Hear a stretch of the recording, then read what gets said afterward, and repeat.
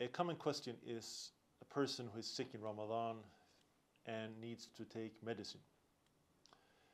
If a person is in need of medicine, feels ill, and has prescribed medicines from the doctor, then that person is excused and doesn't need to fast. Rather, the person makes up the days after Ramadan.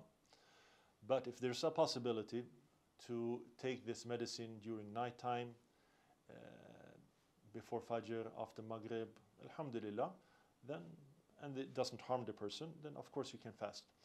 But if you are in need of eating a specific medicine during the day, then you are excused. Alhamdulillah, you don't need to fast.